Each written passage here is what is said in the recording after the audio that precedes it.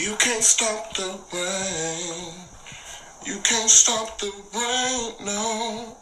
When it starts to pour. When it starts to pour. If you guys haven't heard the news by now, our guy, Lonzo, will be sidelined for the next 6 to 8 weeks with a partially torn meniscus. According to reports, Lonzo Ball will undergo a procedure in California in the next 24 to 48 hours. With all that being said, we wish Lonzo Ball a speedy recovery, Godspeed, and we pray that you come back stronger, better than before. Gonna miss you, bro. May God guide the hands of the surgeon. My question today is Lonzo Ball a 3 and D or a 3 and bad knee? I'm going to say that again. Is Lonzo Ball a 3 and D or a 3 and bad knee? That is the question today. When you look at Lonzo Ball when he first initially came to the league, Lonzo Ball obviously had a quirk. He had a quirky jump shot, was very unorthodox. But Lonzo Ball was somewhat of a stereotypical point guard. If you look at the numbers and the figures that we're going to delve in today, Lonzo Ball didn't necessarily have the highest usage rate, but Lonzo Ball had more of a multifaceted game compared to what he is today. Fans have been criticizing Lonzo Ball, and in his stint in New Orleans, you know, the media in New Orleans was scrutinizing Lonzo Ball because of his inability or his unwillingness to attack the paint. Now, I have been guilty as well. As a Lonzo Ball fan who wants to see Lonzo Ball to be one of the more premier and better NBA guards, players, etc. in the league, I often felt that Lonzo Ball needed a multifaceted, more complex, more non-pattern, or even unpredictable game. Because that's when the offense becomes more dynamic. That's when defenses have to plan, try to find ways to actually minimize the offense. The planning will therefore be difficult because there's not a pattern that Lonzo Ball rely upon every game. But instead, Lonzo Ball, especially in his latter years, have become more perimeter oriented. So, and there's evidence, even when you think about the fact that, you know, when Lonzo Ball is attacking the rim, when he's drawing fouls, when he's shooting the mid-range, in addition to the three, Lonzo shoots about, you know, he scores about 19, 20 points per game. It's those games when Lonzo Ball, you know, he's 1 for 8 and he gets a single-digit scoring outage. And a lot of fans call Lonzo Ball the triple single king, and it infuriates me. But as a loyal supporter and as a loyal fan, objectively, I mean, this man is at year 5 is scoring a single-digit outage. Now, nobody's impervious to a bad shooting night, but I've often said before, why not mix your game up? As a big fan of Michael Jordan, definitely a big fan of Kobe Bryant. Kobe had some horrible shooting nights. It's the reason why Kobe Bryant leads the league in miss attempts, because he had some horrible shooting nights. But he always would give you 20, 25 points because he knew how to get to the line. He would mix his game up, and often would see my boy Lonzo Ball having a bad shooting night. But I'm going to be reluctant to actually get into the paint. For that reason, I was always just frustrated. And I often said, is Lonzo Ball simply trying to conform to an archetype? 3 and D archetype? Is he trying to, you know, 3-point shooters who play defense will get paid. I mean, these guys are a premium in the league. So I thought to myself, is Lonzo, you know, is he trying to conform to a particular archetype? Is he trying to conform to a particular skill set or skill position that's not necessarily indicative of the point guard position? Because if you look at Lonzo Ball's skill set, primarily in the half court, it's not atypical of a point guard to camp in the corner and spot up for 3-point shots. But I have a bit of confession. I keep hearing in the back of my mind, could Lonzo be trying to preserve his career? Is Lonzo Ball dealing with a lingering injury that is not in the scouting report? Now, if you know about professional athletes, these guys deal with lingering issues all the time. I mean, there's just injuries that linger throughout the entire season that doesn't necessarily show up on the scouting report, or we are even privy to, or even made public. So my thought process was, in the back of my mind at the same time, as I contradicted my hypothesis, is Lonzo Ball trying to preserve his career? Is he dealing with an injury?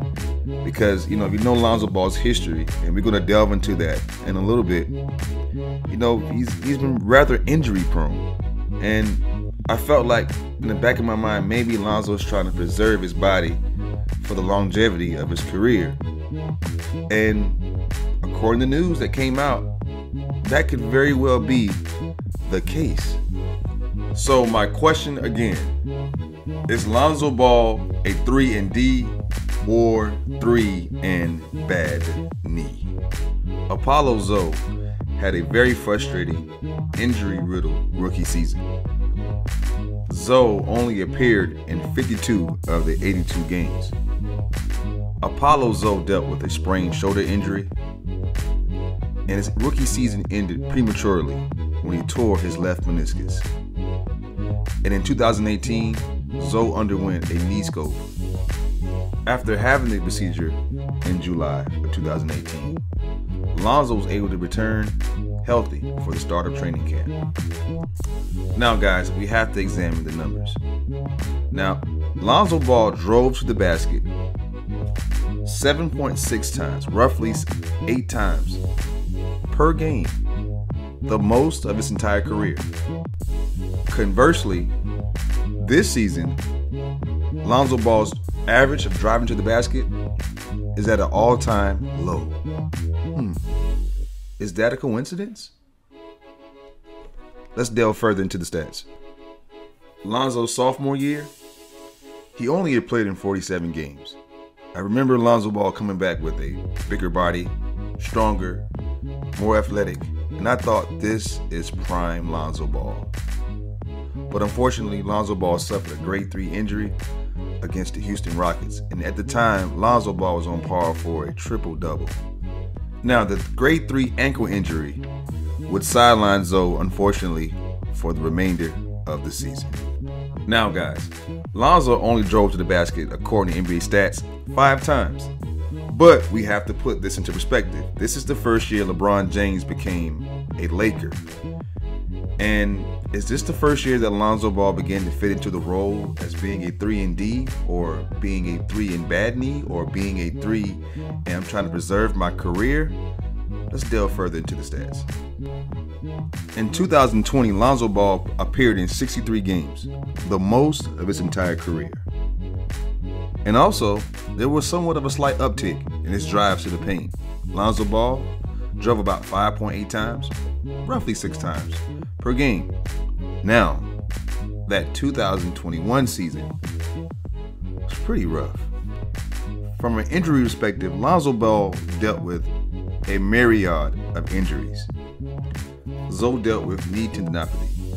He dealt with a hip flexor injury, an abductor injury, which is pretty much a hip injury as well. He dealt with turf toe. And the stats also corroborate and support the fact of the matter is he only drove to the basket about 5 times, less than the previous year. And furthermore, his frequencies in which he attempted spot-up shots increased to 36%, which is 5 more than the previous year. Not to mention, it's like 14 more than his rookie year. So his percentages of being a spot-up shooter has increased. Now we have to also put this in perspective. Stan Van Gundy had an offense that he called Point Zion. Everything was ran through either him or Brandon Ingram. The offense rather monotonous is best because it's always featured those two dynamic scorers. You got to give these guys credit and respect, which, Lonzo Ball pretty much reluctant to just being a spot-up shooter. Or could it just really coincide with the fact that Lonzo Ball was injury prone? Now, I'm trying to be careful with that aforementioned statement because I don't want to start the narrative that Lonzo actually is an injury prone player. I don't believe that at all.